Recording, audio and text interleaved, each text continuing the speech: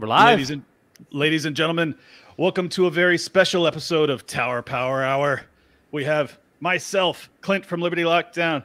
We've got Nick. We've got Toad. We've got Jose. And tonight, a very special guest. Some say he's the biggest name in the libertarian podcasting. When he walks, the earth shakes beneath his feet. When he enters a room, the winds of change shift their direction. When he does stand-up, they have to replace the stage because he wrecks the joint. He beat Archie in a sumo wrestling competition. The man who is undefeated in the political debate scene and at the buffet line. He is Fat Comic Dave Smith. What's up, guys? What's up? Thank you so much for being on our show, Fat Dave. It's an honor to meet you finally. Man. Amazing. You're one of my favorite Twitter accounts. Thanks so much for taking the time out of your busy schedule to do this for us, brother. Dude, I always look down on you peons and try to, make your days just a little bit better by gracing you with my big ass presence. It's a real honor. You're truly a giant, sir. It's a real honor. Giant Liberty. But a real heavyweight. Before we get started, I think we should have another guest because this show just isn't big enough, even with Fat Dave here. And we also have the Robin to Robbie's Batman, the man who interrupts the genius that is the fire, the reincarnation of Ron Paul, but upgraded with Tourette syndrome. He is Comic Dave Smith. Oh shit! This whole thing would have been better if you just promoted it this way and it was just Fat Dave. And I wasn't here, and just leave the audience fucking like, oh, seriously, man? What's up, everybody? It's good to be here with my my favorite group of retarditarians. Rothtards. That's not bad. Let me go through the list.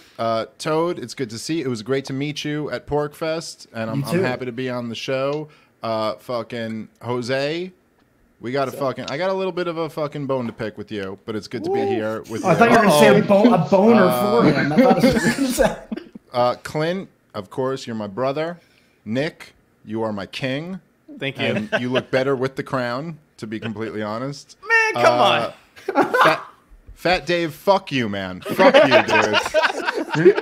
You're not even fucking fat, dude. It was funny for like 2 days, man. And I was like, all right. I just got this fucking account with me with a bloated fat face saying fucking wild shit.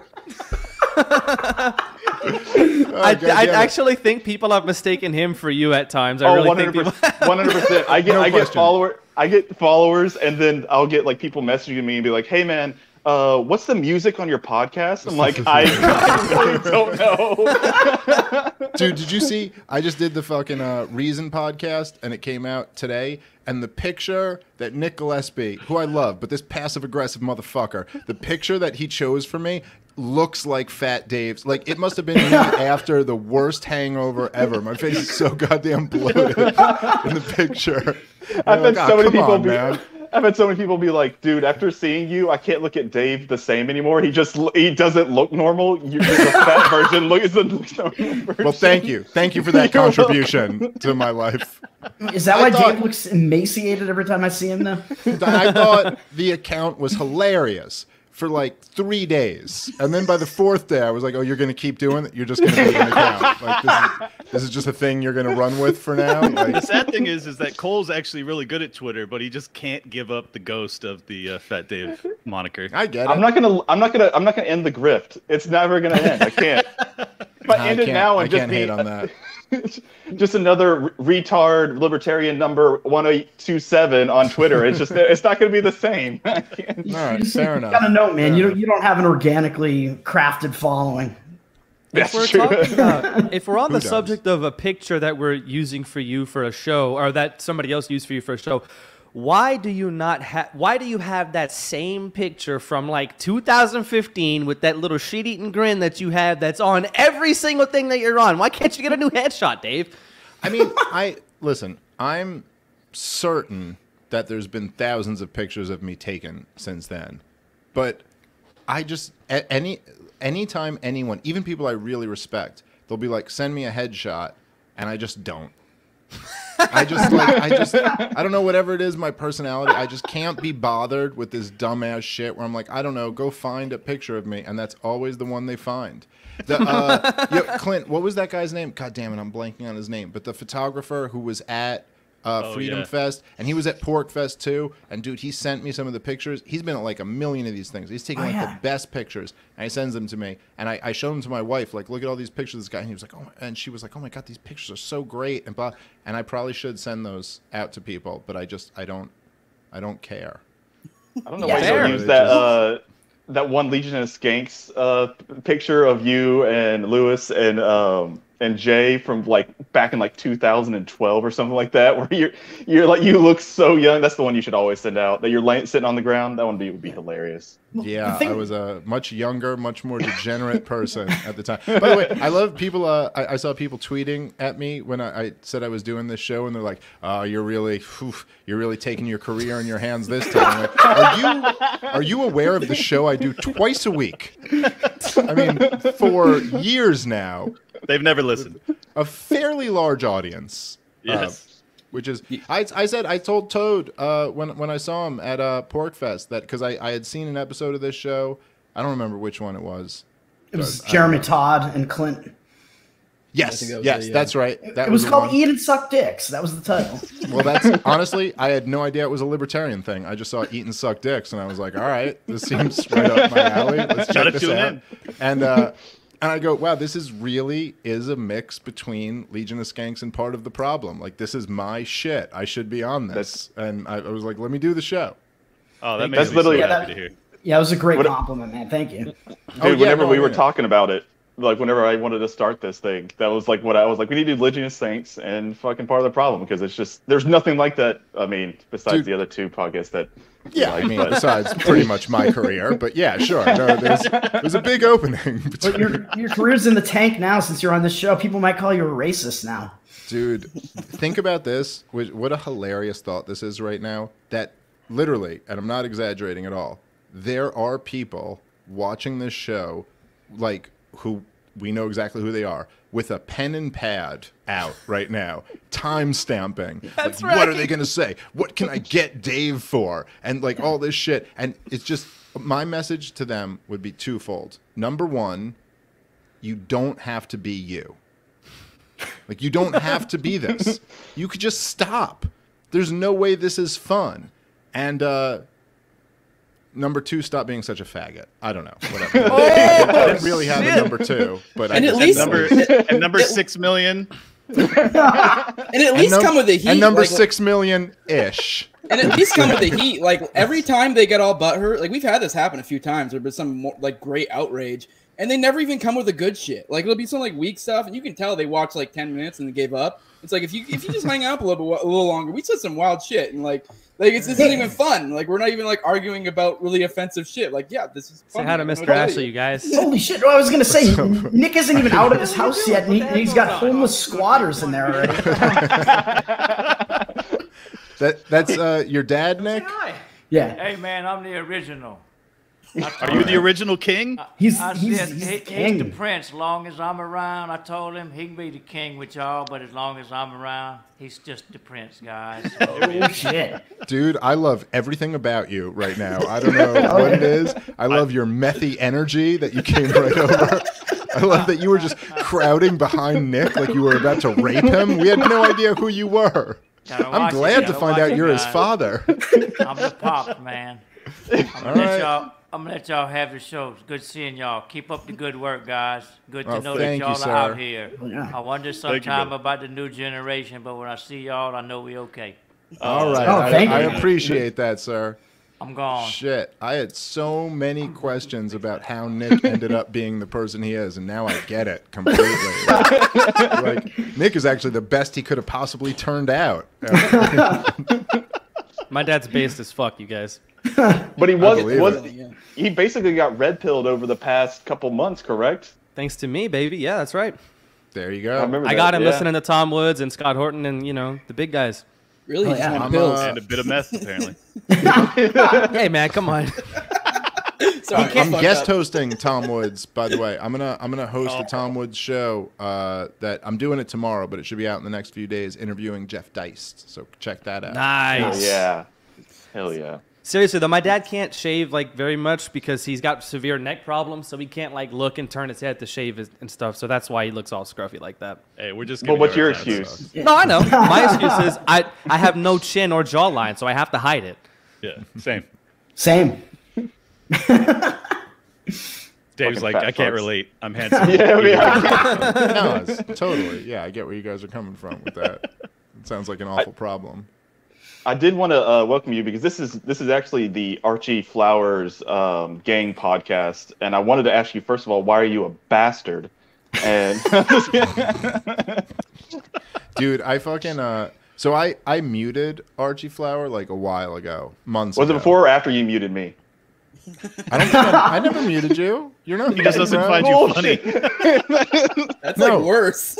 Listen, I never muted you. I look at every one of your tweets and decide whether or not I think I should retweet them, and the answer has always been no. So I see all of them, and I'm just disappointed.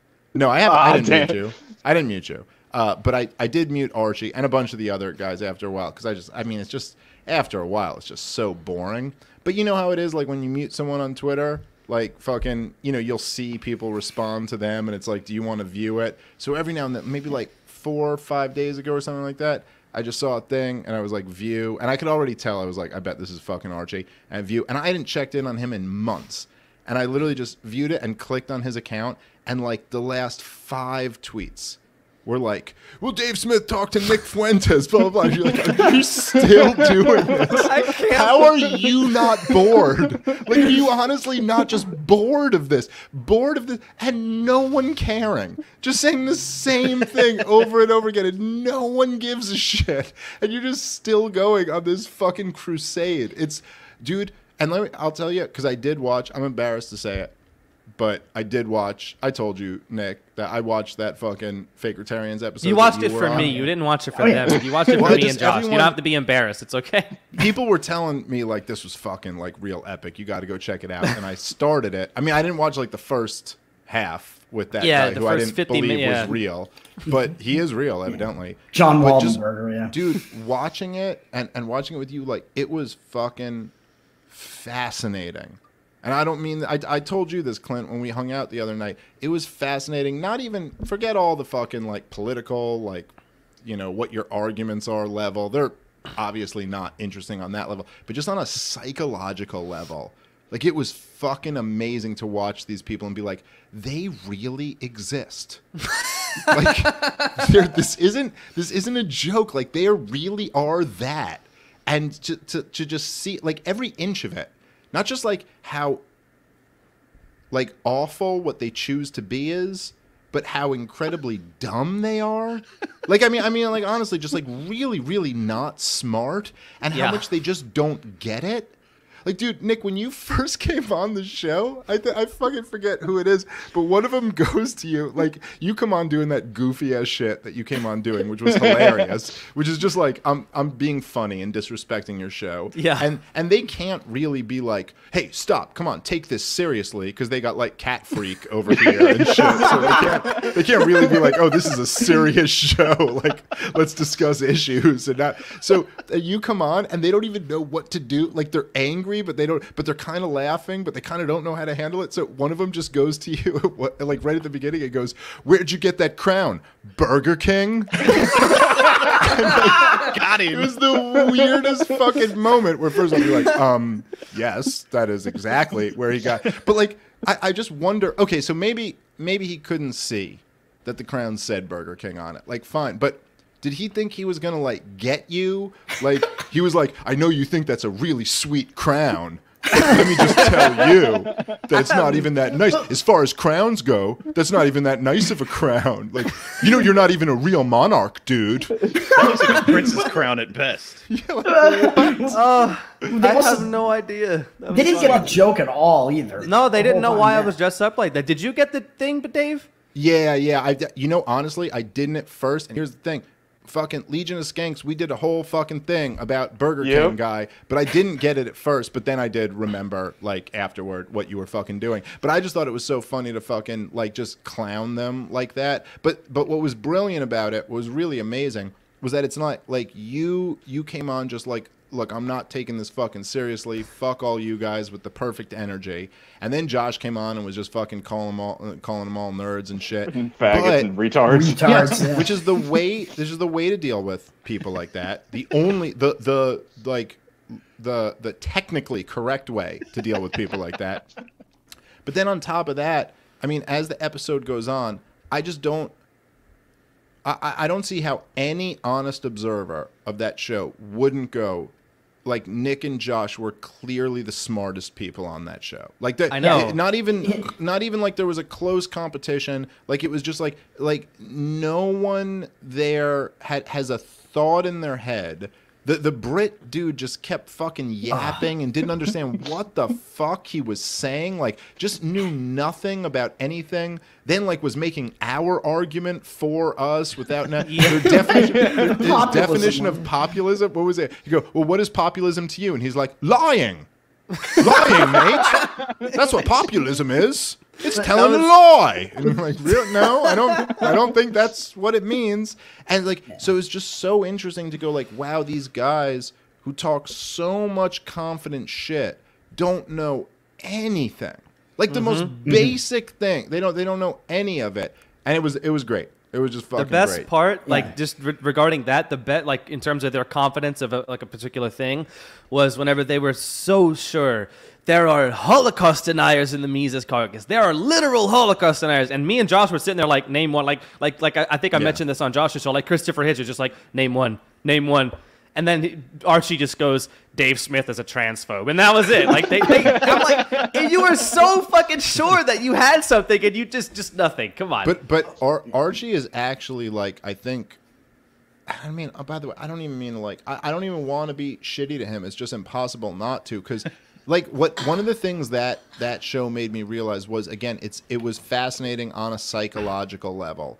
And that's, like, I don't mean, like, get serious here on this fucking show, but I remember I was talking to Jeremy about this when we were up at Pork Fest, and I was telling him he shouldn't be fucking with that kid who he was talking shit to. And I wasn't coming at it from, like, an angle of, like, you know, the retarded, like, you're sexually harassing a minor or something, which is stupid. Like, the idea that saying suck my dick is actually propositioning someone. Like, it's not like, it's like as if there's no difference between me being like, suck my dick, and being like, hey, why don't you come up to my hotel room and suck my dick?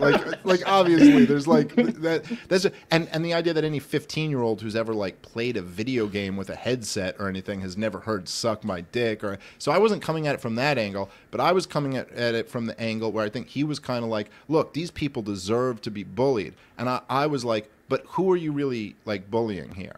Like, this dude is, no, I'm not telling you not to shitpost TopLobsta. Don't you fucking talk to me like that. You get back to drawing, okay? You get back in my basement and draw more pictures of me, TopLobsta. But no, but I'm saying, Jesus like, Christ. This, shit. yeah, maybe Jesus. But like, I go, who do you think this fucking kid really is? I go, do you not think this is a kid with some serious psychological problems? Because it seems pretty obvious to me. That's what it is. So do you really want to be bullying like a kid with psychological issues? Like, maybe just fucking pass on that. And the thing to me, like, that was, you know, I'm seeing there is in that show, you're like, God damn, like, who are these fucking people? These are some real troubled fucking people who have real, like, Archie Flower. I mean, I don't mean this to be a dick, but it'll come off that way. But, like, honest question to the 5 of you guys. Do you think he's ever had sex? That's not what I thought you were about Archie to say. Flower incel. Do you? No, I'm just saying. Do you think? Do you think he's ever once? Well, that's like that had Neil sex? Connor Hoover thing. Zero pussy and what it does to a motherfucker. It's not good, dude. Listen, I this think is a guy. I think he titty fucked Waldenberger at some point. No. I don't Is consider Archie that gay? sex. I'm going on a real. I don't care if he's gay or straight or what. I'm saying, do you think his dick has ever been inside 4 walls? That's what I'm saying. Ever penetrated do you think anything it's ever? human? Yes. I don't think so. Like But, a room? Probably. Like I'm saying this is a dude who is quite probably never had sex with anything, is what, in his 50s? Is that how old he is? I can't tell how old he is. He could be in his late 20s or his early 60s. I have no He's clue. like, okay, listen, he's either 17 or 92. But my point is that he's literally an old fucking guy who's like never had sex, doesn't have kids, isn't married, and is hanging out with like 20-something-year-old losers. Like the biggest fucking losers who are literally like 6 generations younger than him. And it gave me like almost like a different perspective on. And even on that show, he just sits there and shuts the fuck up the whole time.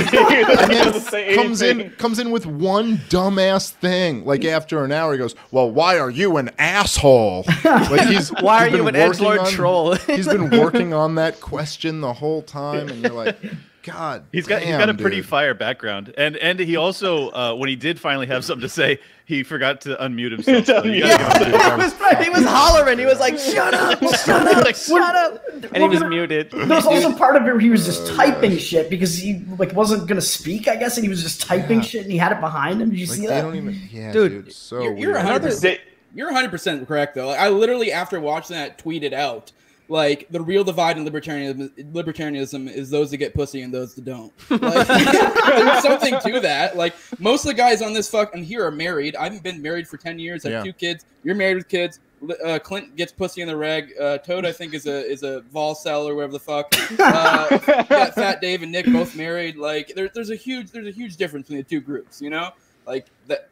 I mean, pussy class theory, whatever you want to call it. Like, well, no, it's just that y'all are paleo. We're all paleos. That's the problem. Well, right, like but our weird group of fucking. I think I called them to. I think I was talking to Michael Heiss. I said, I go when I was at Freedom Fest. I was like, I don't know. It's a lot of Republicans. I wish I had my crowd of paleo degenerates here. We are like, however you describe us, none of it really makes sense. But I do think you're right, man. Like there is something to be said for that divide, like that kind of like. Look, man, there are some really fucking not even socially awkward, like fucking like mentally fucking awkward people retarded. who are you know, I mean, like whatever the exact correct word is to call them, who are really like stuck on this thing. And it's weird because even from like my perspective, like you see them on, dude, that fucking Archie guy, and I'll stop talking about him because I really shouldn't anymore.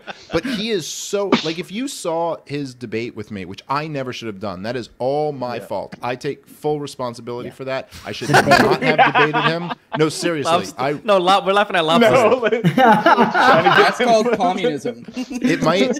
That might be the best thing we could do. That's a remedy. That was my fault, and I should not have debated him. And I knew from like the first 3 sentences he spoke that I was like, this shouldn't be happening right now. This is going to go so bad for him. And he was not prepared for the moment and to handle it afterward. But guys like that, like if you watch his debate with me, it's not that like I fucking. They couldn't name a single rap album. They couldn't name one. I mean, Jesus Christ. By the way, Nick, you picked Illmatic, correct? Yes, sir. That is an excellent answer. Damn right it is. It's the best rap album ever. That's from the number 1 wigger himself. How dare you? And a fucking Brooklyn wigger. But I'd say, fuck, Illmatic might be the best. Reasonable Doubt, Ready to Die. There's some really good fucking like New York hip hop albums. Do or Die by AZ, very underrated. There you go. But anyway, sorry. Let me just say this. But like the thing is, like, if you watch, like, I've watched a lot of debates on online and stuff, and I'm sure all you guys have too.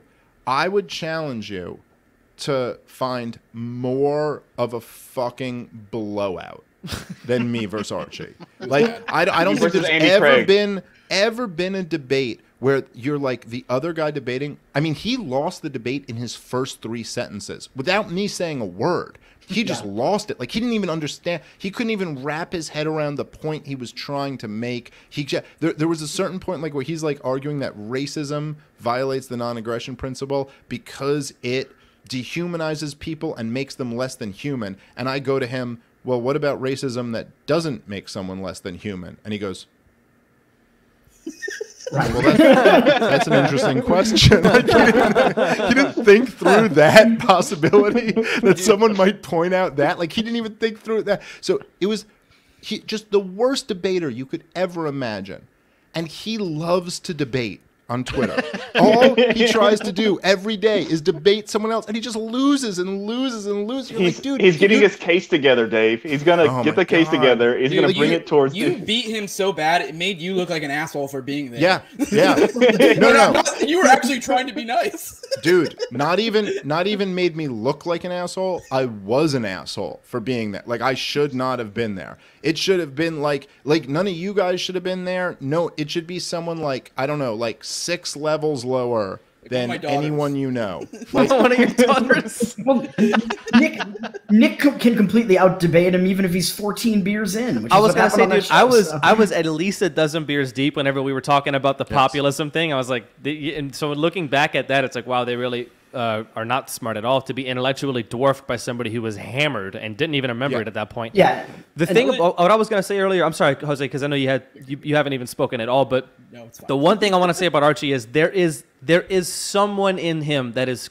sort of cool, because he laughed at my joke where I said, I told him, I said he is more libertarian than Nick Fuentes because he's gay. And he actually laughed at that, like a really good laugh. Do you remember? Yeah. Listen, Nick, you're completely correct, and you're really onto something there. I don't know if you guys remember when I debated him.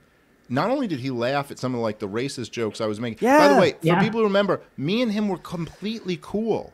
It wasn't until after the debate and the fallout that he became who he fucking is now. Show pits. Here's the important thing to fucking remember, okay? Archie laughed at my fellow travelers joke at the end of the fucking episode. I went, hey, dude, I know we fucking disagreed on this issue, but I still consider you a fellow traveler. And he put his head down laughing. He thought it was hilarious. He got the reference. He knew exactly what I was talking about, and he laughed at it. What happened is that Archie, who was a complete unknown after that debate, started getting fucking, like, I made him libertarian famous. You know what I mean? And like in the worst way possible. Infamous. And so he's getting fucking hate all the time. And this is what really happened. And I saw this happening, right? Is that actually the loser brigade, they were getting on him. And they went, dude, why were you laughing with Dave about all of this fucking shit? Yes, they were criticizing him. And then he went, well, listen, who can I go with? Well, I can't go with them because they all think I'm a fucking joke, so I'll go over here with them and double down and double down. Well, I just found out that Dave did a podcast with Nick Fuentes, and now I'm building a case and all of this goofy, like, embarrassing shit. But that's what happened. But you're right, Nick. Inside, there really is a dude there somewhere. Not a very bright dude, but like a dude, you know? And like, that he the key to Archie is pussy. Well, I think he does get pussy because he surrounds himself with a bunch of them. He's fucking Hudak. You heard it here first. Oh, no. He's giving out butt pussy. Let's be real. Maybe. But honestly, I hope so. I hope so too. I think this is actually a really good analysis of the entirety of cancel culture, is that it's largely people that can't find a peer group unless they are, using otherization, where like, we hate these people. So the fact that none of us fuck, we could all kick it, I honestly think that's what it is. Yeah. So God bless their hearts, man. I just hope you guys get pussy. If I was them, I would just, the only thing I would care about is legalizing prostitution. Dude, I had a tweet the other day that was like, libertarians are only so pro prostitute or so pro sex work because it's the only way they'll ever get laid. The only By the way, world is free pussy. Okay. I'm all for that, and I think there might actually be a real benefit for. I mean, I'm being completely serious now. I think there's a real benefit for that type of people, like the old school kind of your dad brings you to a brothel type thing. I think a lot of those guys could benefit from that. And by the way, to all those guys, Archie himself included, you're still muted. I'm not going to respond to anything you have to say about this episode, but go ahead, tweet away. I won't see it. I don't care. Hey, shout out to the Fakertarians. If any of y'all want to fuck, I am doing a road trip, and I will drop you off at the local brothel, and I will buy you a hooker. Straight up. Wow. I would jerk you off. Look at that. That's an I'm a DM away. I'm a DM away. You can take that to the bank from the richest homeless person in America, Liberty Clint. Clint was like, "Hey, if any of you wants to fuck, I'm available." I just wish that Legion Skanks did pick Clint for the how was it, the most baller skank? That would have the been most amazing. baller skank, and then they're like show up to his house, and they're just like, "Who the fuck are you? Get the fuck out of here! Like, I you said can't come into my house." I like that Clint entered that contest and then sold his house 2 days later. No. Lewis mentioned that shit like 2.5 months prior, so I sent the video in right away. So that's why I moved out. Anyways, What's your bone to pick with Jose? Let's focus on Jose a little bit here because he hasn't spoken a lick. Oh yeah, fucking Jose said, because you said, motherfucker, I'm coming on your podcast. Don't take in a couple anything days. serious.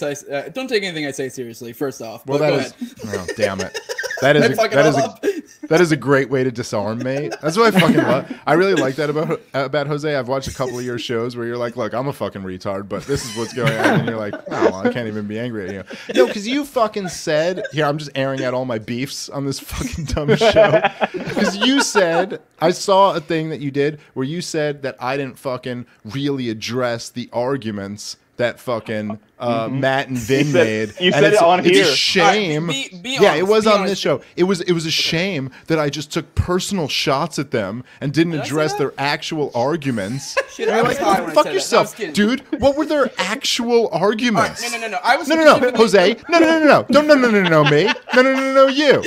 No, you. You tell me right now, what was the actual argument that I didn't address? Well, it depends if we're talking Maddie or we're talking Cyprian. Because Cyprian came at you wrong. Both. Cyprian's bullshit. Both of them. No, both of them. Listen, Okay. run this through the Stefan Molyneux fucking test, okay? What was not an argument? Not an assertion, not the Libertarian Yeah, they made a lot of Party assertions. will Somebody- be evil because the outsider party is always evil, like the commies or the this. And I know, listen, I heard, I haven't seen it, but I heard Cyprian like wave the white flag and made an apology video or whatever. But what are the arguments that I didn't address? Just give me the argument. Dave, prove that you're not a predator. Yeah, is that the argument? I'm a fucking narcissistic predator because you I eat meat once today? said that it's not a 0% chance. That makes me a narcissistic predator. All right, no, Jose wants to get with the narcissistic predator thing, that was really retarded word choice. And it was kind of bullshit that he walked it back later being like it's descriptive because he's a smart guy. He knows what words he's using. And that's kind of the way I saw it. But I get how you can be like, well, it's descriptive. So technically, and that's why I really caveat that, like, no. Cyprian So what's was kind hold of on. So what's the argument that it's trying to address, like, descriptive? 12 things. But what's Huh? the argument that it's descriptive? That's still, even if it's descriptive, how am I a narcissistic Okay, predator? All right, the narcissistic thing. Okay, we can You throw that out. denied that? The predator part, I can get how he could say. The predator part. If he's saying, if he thinks that your tactics will not work out in the end, he's saying that in a sense you're preying on them. Whether there's intentionality or not behind that, that's a different story. I think it was insanely poor word choice, and he knew what he was doing. But I could get how someone could be like, "Well, it's descriptive." That's why I was super like caveated that like Cyprian was No. He came in there with a bone to pick. He legit. If my tactics are wrong, that wouldn't make me a predator. That would make me wrong. Wrong, yeah. Like I mean, it wouldn't mean that's not you praying. Like if you're trying to save someone and you say, "Hey, we should run through this door instead of this door," but this door actually leads to certain death, and that door is actually safety. That doesn't make you a predator to run through that door. That would just make you wrong. So, like, what's the argument that I'm a predator? The argument would have to be that I'm trying in some way to fucking kill the people that I'm, like, trying to bring on board. So I'm just saying, what's the argument? That's not, like, just as a description. Like, I'm First trying to be good very arg- clear. I think he made horrible word choices. I think he was trying to say, in effect, but he's smart enough to know the word choices he's making and that those aren't the improper ones. I want to be extremely clear. I'm not at all, and he did apologize later. I think Cyprian was wrong. He shouldn't have fucking came at you like that. I said that from the beginning. do we have to seriously call a grown man Cyprian? Please. Vin Armada. Cypress tree. I'm the narcissist. I mean, the second fake name. Yes, it's fucking retarded. I will totally. I was actually, when I was talking that, I was talking to Maddie, and I was speaking in reference to him. I think Vin. It's actually really good that he did apologize. It was a very good apology. I didn't see it, so I'll agree. By the way, I don't have anything against him. Yeah. So to fucking Vin, I won't call you Cypherius or whatever your name is. But I will to Vin. I will say no hard feelings between me. I heard you apologize. I haven't seen it, but I don't care. I honestly, water under the bridge. I wish you and your like. As far as I know, he's a fucking father and a husband and a family guy. I respect that shit way more than any of this political shit. I wish him and his family the best of fucking luck. I don't care, but the idea that, like, look, this is the thing, right? Like, I felt like those guys had no arguments, at least in the show with Clint that I saw. I heard nothing, and I felt like I addressed, like, I felt like I told you exactly how to view those guys so that you could see through all their bullshit. And then Pete was like, well, let me play devil's advocate and throw everything at you. And I addressed every single thing that he fucking threw at me. And so then when you were like, I'm not actually mad, but I'm just saying, like, when you were like, well, you didn't address the argument, I'm like, well, what argument? What argument did I not address? What would you like to hear Dave I don't even address? remember. First off, I don't even remember what the fuck I said. I said, to be honest, I forget day to day. I was high when I said that. I may have been. But fucking in relation to Maddie, I do think, and I actually did say a lot of what you just said there. I actually told him he was way too fucking woo-woo, him and fucking Vin both. They talk in these airy-fairy, retarded fucking ways that, like, it's like, if you could just, like, if you watch my episode with Maddie, he was actually much more down to earth. He was very, like, talk like a normal person. I even pointed this out to him that, like, that's not a constructive way to go. But I did say that Maddie was being kind of conciliatory. So I did get the vibe that you were kind of coming at Maddie a little bit, but I think it's because he kind of got lumped in with Vin. And I think Maddie was actually trying to be conciliatory to his best ability. No, because he's as much a piece of shit as Vin, just more of a fucking coward. Just more of a coward. Listen, I'm not in here. I am not trying to fucking pick a fight with Jason Stapleton's assistant. I think he does a great job at assisting. Big words coming Jason from Robbie the Fire Stapleton. Bernstein's assistant. Jeez. Damn it, you stole my joke. I've been waiting to say that joke. Oh, I'm sorry, Cole. I'm sorry, man. I fucked you up. I think he does a great job. I'm sure that he's a smart guy, and I'm sure that he's a good father, and I'm sure that he gets Jason's dry cleaning delivered on time. But the point is that he said, right, which he said to you, that I'm not willing to have this conversation anymore. It's always just these assertions about what they know about reality. I'm not willing to have these conversations anymore because I'm already in running for president mode. And I'm not in the mode of having debates anymore. That's why I'm on this show right now, because I'm in running for president mode. I'm not willing. That's why you say hike on Legion of Skanks. Yeah, I'm not willing to risk anything. But here's why he's such a fucking lying cunt, is that after his show on after his episode on Pete's show, I fucking reached out to him and said, hey, dude, like, that was an interesting show. I disagree with a lot of what you're saying, but I like the way your mind works, and I appreciate that. And he apologized to me. He goes, listen, dude, I'm sorry if I've been too sharp with the criticism and whatever. You know, I apologize for that. You had a big influence on me. And I go, dude, don't fucking worry about the criticism. I don't care. We all got to tell the truth as we see it. And we're all grown-ups here, so whatever, no problem. And he goes, listen, would you be down to have a conversation with me and, like, fucking, you know, talk about some of this stuff? And I go, I'd love to. And then he went on Clint's show, and when fucking Cypherion is like, oh, he's a fucking narcissistic predator, he goes, yeah, you know, I agree with that. And I'll tell you, I want to give Dave the benefit of the doubt. So maybe he doesn't mean to be a predator, but his behavior is predatory. So I would have to say that he is a... So then I was like, okay, well, fuck him. And then he's going to tell you that, like, well, I just don't want to have... I'm not willing to have these conversations with him. It's like, no, you fucking lying motherfucker. You know damn well that I was down to have this conversation with you. But if you're going to fucking go at me like that, like, why... I don't know, dude. Like, why should I?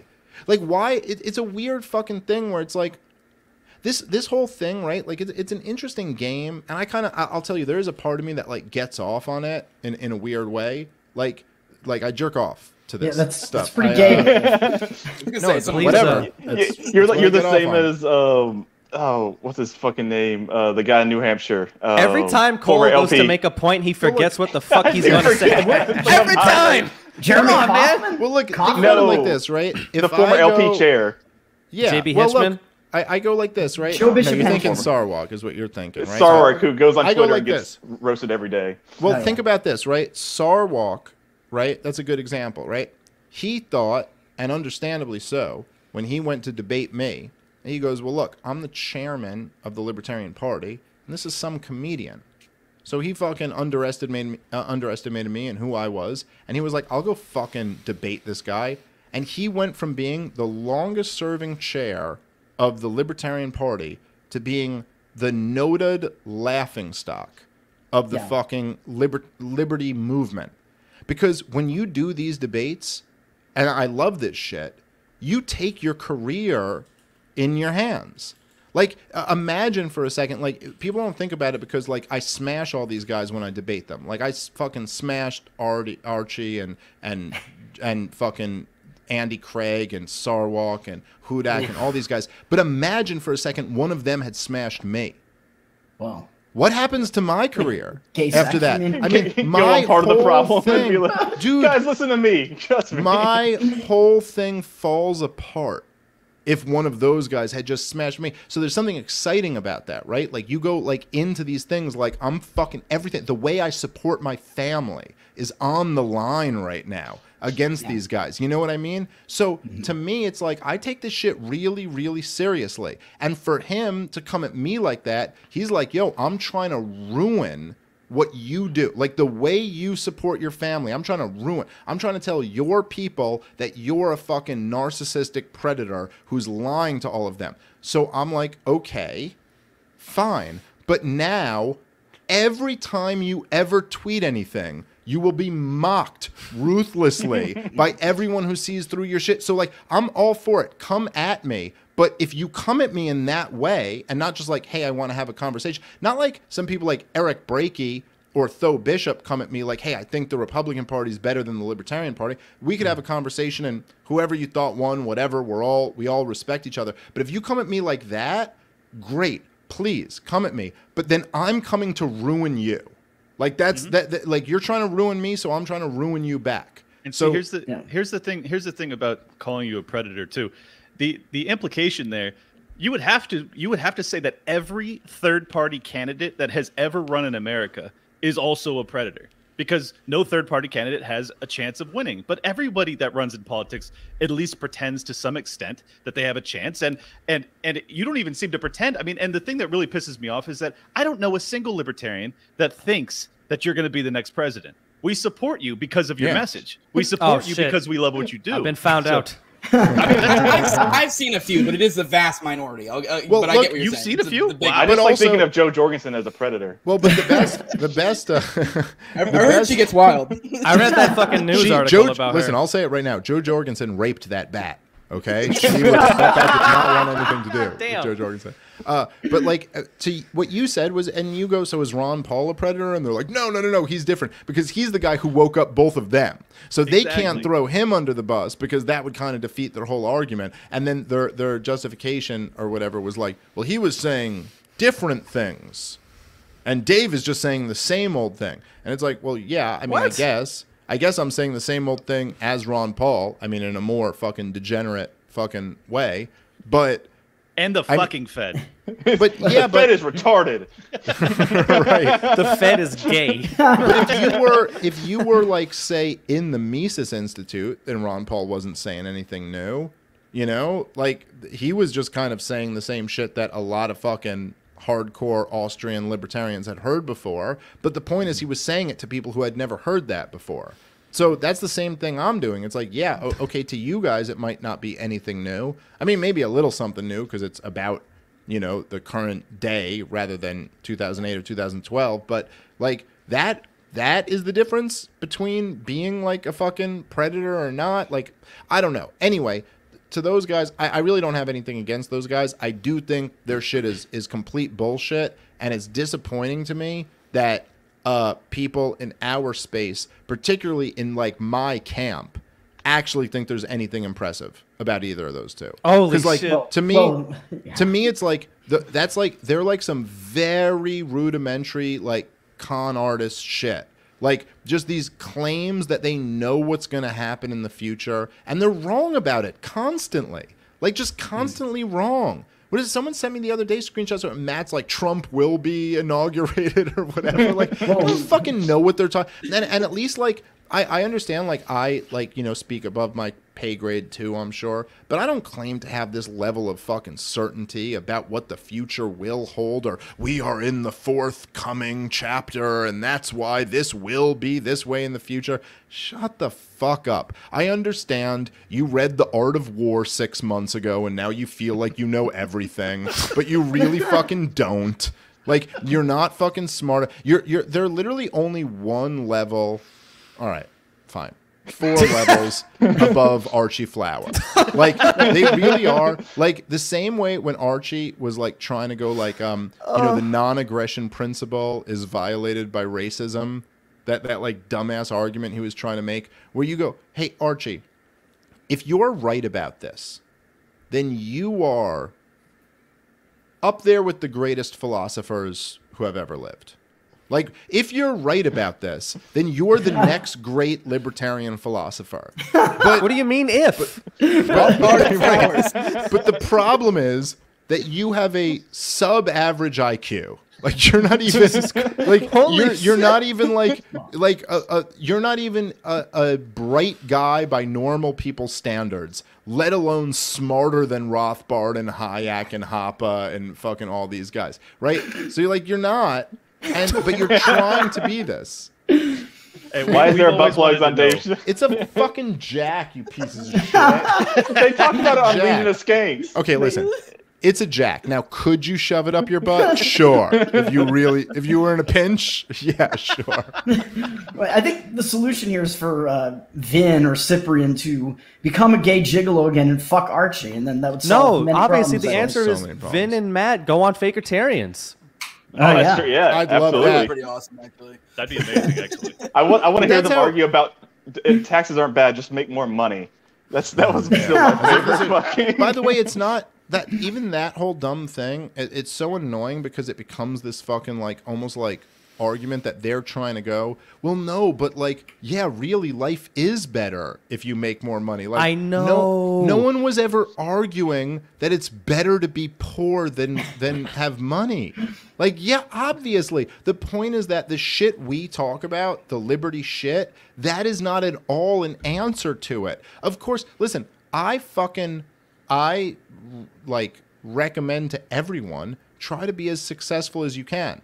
By the way, far more important than that to me is fucking find the right fucking person and marry them and have some kids. Like, you know, I know like Jason Stapleton went in this whole like direction of like wealth, power, and influence, and I don't hate him at all for doing that. That's fine. And I don't hate anyone. I don't hate agorists or liberty Republicans or any of those people. Like Wait, is there someone in here that's an agorist? Well, I was gonna say all Matt really is right now is an assistant to somebody who ditched his entire family. So let's not go there. What frustrates me? I don't want to even like talk about that shit because I don't know. I don't know what the story there is. Neither do But I will say that if you could fucking like no exaggeration, and I bet all of you guys who have kids here say this too. If you could offer me, if you could offer me $100 billion, or fucking be present in my kid's life, it's not even a thought. It's not even a fucking thought. I'd take 30 G's a year over fucking $100 billion. Oh, I thought you were gonna say you take the money. I'm saying, you know, like I mean, but you know what I mean. So like, I'd take 30 G's a year and not be in my kid's life. Dude, I do want to say. So what is really power? What is like what does that really mean to you? What does wealth really mean to you? And so I'm not against any of that shit, but all of that has nothing to do with what we're talking about. What we're talking about is like the evil of fucking the state and the beauty of liberty. And that's fine. If you don't want to talk about that shit anymore, then fine, don't. But just like beat it. Leave me alone. Let me say real quick too that, you know, I essentially live the lifestyle that Matt and Jason espouse. You know, I'm a successful entrepreneur that became financially free at a young enough age that I'm now able to migrate to freer places. And that's fine advice. But it ultimately hasn't changed the fact that I'm being labeled a terrorist because I speak out about the government online. So it doesn't matter. You know, like maybe I'll be able to hire a better attorney when they come after me. But Clint, it doesn't. Clint, just make more money and you'll be fine. You'll be fine, just like McAfee was. You know what I mean? You'll be fine. The thing about the make more money thing, and I see Daniel said something about it in the chat. Daniel W. It's a little bit farther up. Is he said you don't think taxation is theft? You just want more money. That's what he said.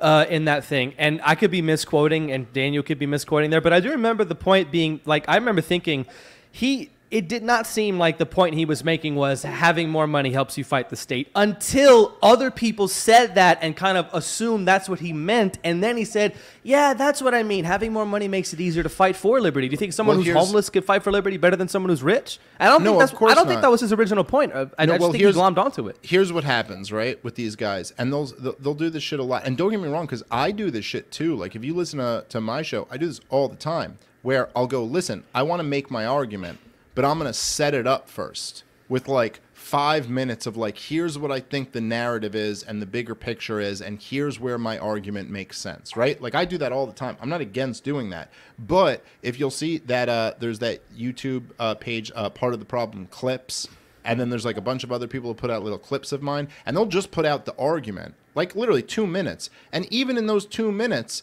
I think it always comes across as like pretty clear what my argument is, even without the whole setup, right? But what those guys do is they have this whole setup, which is all about them telling these grand stories. But the stories are always like, listen, you've read 3 books, and I've read the same 3 books. I know what you're talking about, and this is not the like totality of the universe. It's just you're really interested in these books right now, and that's fine. But when you just clip the argument, and you'll see that just put out there, the argument is like so astoundingly weak that people are like, holy shit. Is your argument actually that you don't hate taxation? You just hate that you don't have more money? Well, yeah. I don't know. I mean, I don't know. I make really good money.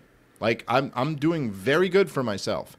That's not my problem. I mean, sure, I don't like paying the government all that money, but that's not at all my problem. Yeah, there you go. But no, what I hate about it is that, like, I mean, primarily what they do with the money, you know, like that's really it. The fact that I'm funding, like I am actively every year writing a check to fund genocide and like incarceration for bullshit, for gun, you know, possession charges or drug possession or dealing charges. I mean, that like drives me crazy. Or to bail out big corporations. That's what fucking bothers me about it. You're also funding the enforcers of your own lockdown over the past year. Yes, that's pretty right. Fucking fun. So all of that is what bothers me. It's not that I don't have more. I have more than anyone. Like if you went back in my family's history to all the way to the beginning, I have more than any of them. It's not, the problem isn't that I don't have more, or like it's that what the money is being used to do. And then also the fact that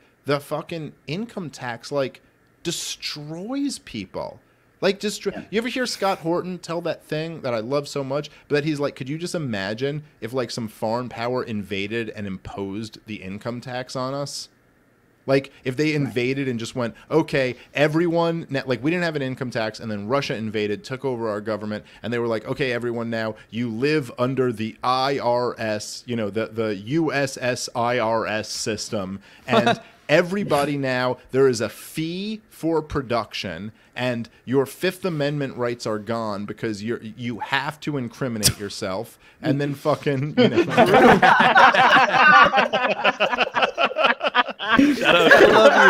I love you, Drew. I love you, buddy. Get in the basement and fucking write some more shit. Oh, that was Drew. TopLobsta. Sorry. All right, Drew.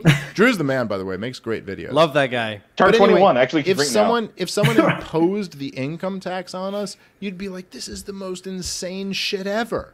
We'd be ready to die over this shit, but it's our own government who does it, so we just accept it. But is it? I mean, the name of the invader was FED, and they landed in 1913 on our shores. So yes. Well, now you're going back to some Jew stuff. But the point is, I don't think all of us can take the blame for what a few bad apples did. Now I have to make the cop defense. You go, it's a few bad apples. All right, the rest of us.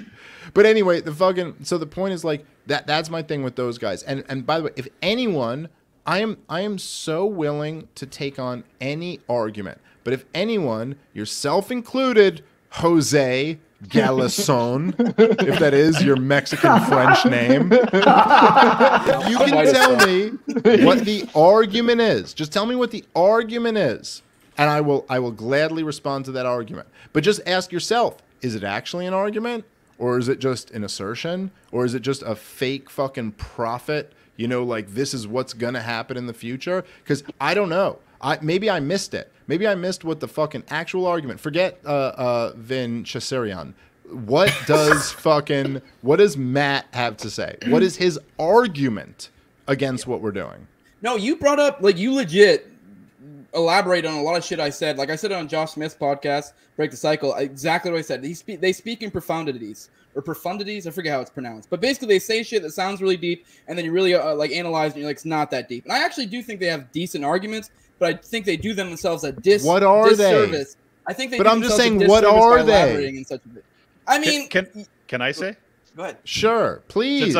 Because I think that their primary argument is that following the Mises Caucus path, the political path, will be ultimately a waste of energy.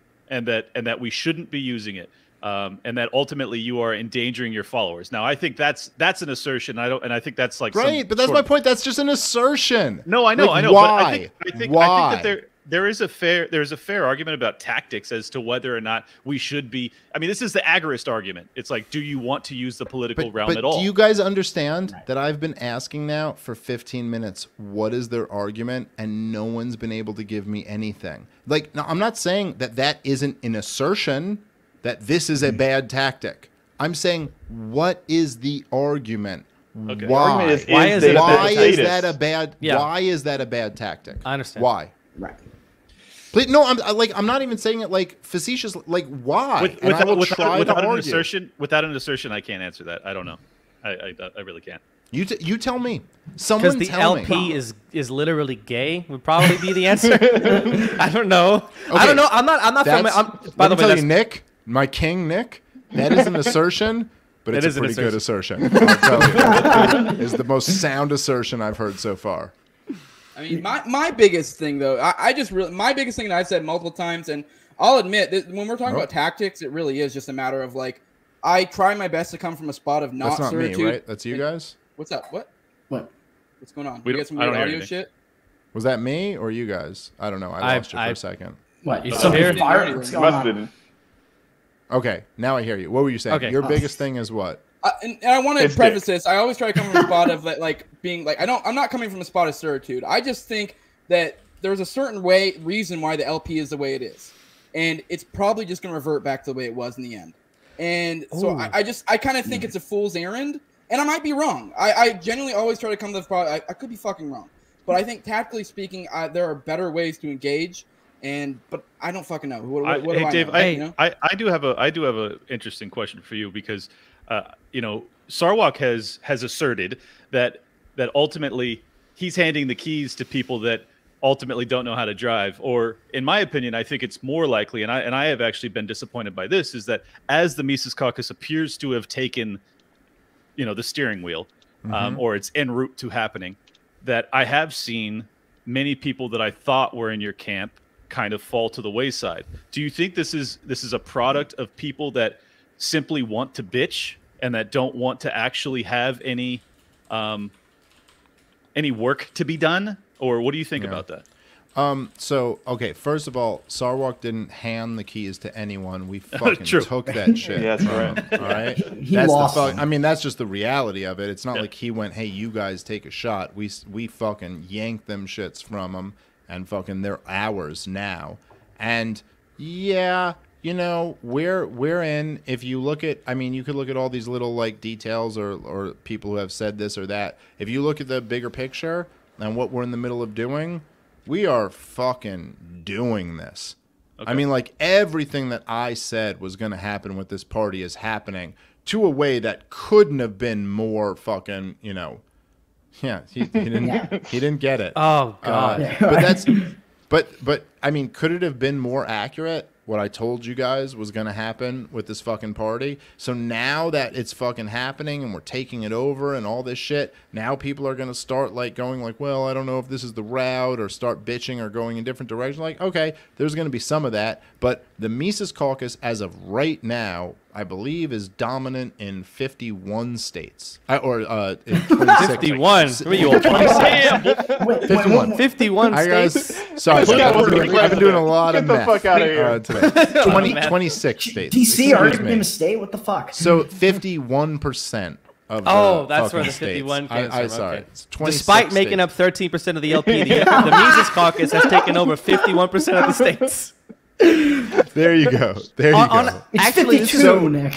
So this is an excellent. We're really like on the verge of taking this shit over and really making this into like what we want it to be. And I think, and I'll tell you, and I've talked to a lot of people like within the Mises Caucus who know that. Look, you guys all see what's happening here. How many of the loser brigade are quitting? The rest of them are gonna fucking quit. Yeah, I actually just joined. David, this is actually just a campaign promise. It's like, I will get us Israel. I will. Promised land is coming. And they'll be a good state. They'll play their part. Sure, there'll be a disproportionate domination on the rest of the state.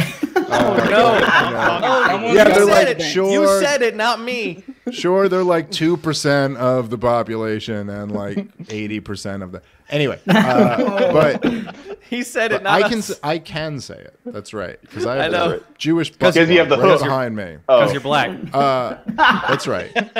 I'm a blackest member of this show besides Nick. And me. But so look, the amount of fucking those people that have quit already, believe me, they're quitting early. Those are the smart ones who are quitting by now. The rest of them are all going to fucking quit and bail out of the way, like the real awful ones, and then the rest are going to fall in line. I could already tell you that a whole bunch of people in the Mises Caucus are telling me that everyone else in the party is coming around and kind of being like, hey, so like I know we were against you before, but like when you guys win, like we're all cool, right? Because they all see the writing on the wall. Fucking Nick Gillespie, who I just did his show, he told me he'd vote for me. Like he's on board, and after the show was done, he was like, look, I know we're in like these different camps, but we should all get along and blah, blah, blah. Like all these people are coming to the table now because they realize what's going on the same way they did during the Ron Paul movement. I don't know if you guys ever saw when that Elizabeth Nolan Brown lady, who I just like saw this weekend at Freedom Fest. She was cool to my face, but she blocked me on Twitter and stuff. But she was like, oh, the Ron Paul movement brought in all these racists and blah, blah, blah. And then people were sending her old tweets in 2012 where she was like, the Ron Paul revolution is the greatest thing that's ever happened. Because when it was going on, she didn't want to fucking call it out because that was the energy in the room. So what's going to happen is when we become the energy, everyone's going to fucking fall in line. That's like, or they'll bail, and that's fine. That's just as good. But like, that's what's going to happen is that we're going to be the force, and everybody else can either fucking bail and they don't even, you could be a fucking agorist. You don't have to fucking vote. You don't have to join the fucking party, but you'll at least be the same way you were in the Ron Paul days. At least go, yep, that guy's right about all that fucking shit, and let other people know that, because that's really all this is about. That's all it's about. Is fucking letting people know what really is up, and it's that liberty shit. I do think there's a fair argument to be had that you are bigger than the LP, and why do you need this political vehicle? Because obviously you're going to be able to get on the biggest platforms. Do you think? I mean, without it. So do you think that there is value in it? Is there some sort of like professional veneer that is bestowed upon you because you're no longer just a comedian, but you're a political figure? What do you think?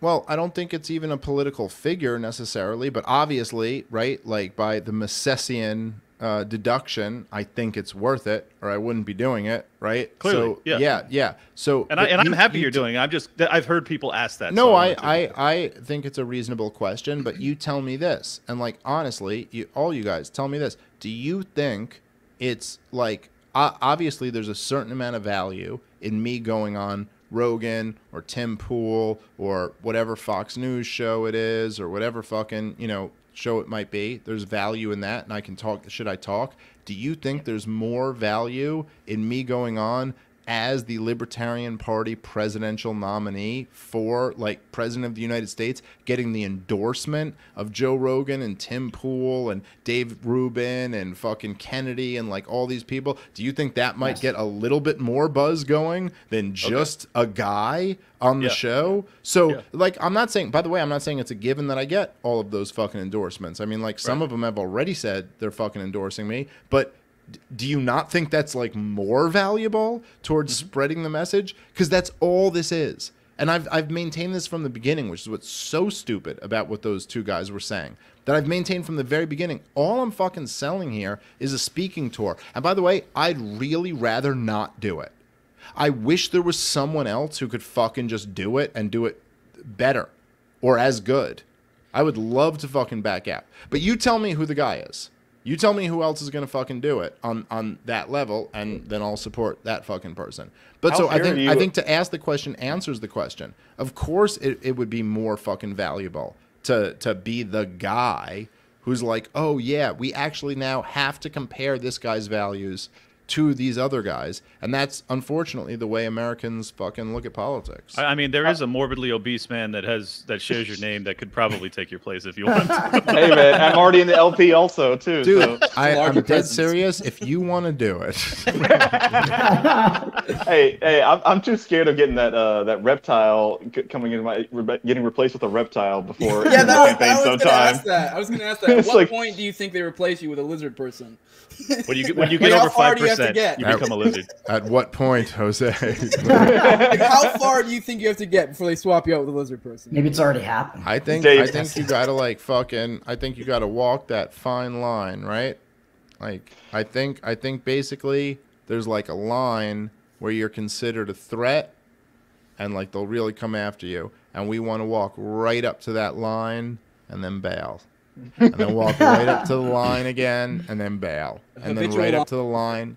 But that's it. I think that's it. But not step over the line. Not. I think that's like what a lot of people got to realize. Well, because it's the first time that you won't step over the line. Well, it's a different line. It's a different fucking line. That's true. You know? You want to be a fucking lizard person? No, I really don't. I don't even get to be a lizard person. I'm just trapped in some lizard body somewhere while a lizard person comes home and has sex with my wife or whatever. You know, I don't want to you get to live Nick Sarwark's life. Yeah, exactly. That's what. Somewhere there's a guy, Nick Sarwark, trapped in a lizard person who's like, I'm a really good dude. Like, come on.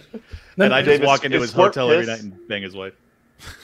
I think Nick Sarwark just pays somebody to bang his wife and let him watch. Please. How do you think I retired so young? Everybody's asking in the chat, is squirt piss?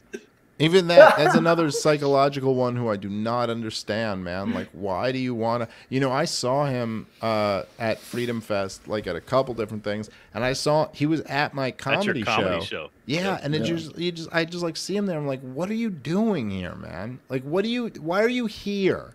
Why are you at my show? You know, he's just like I would never go to your show. You know what I mean? Like, why are you at my show? And then the weird thing is that it's almost like with all these guys, like you guys could just stop. It would be fine. You could just stop, and none of us would ever care again. Like or you could just stop and literally like say one thing like, I shouldn't have done that, and we'd all be cool. Like it doesn't fucking matter. Why do you want to be this person?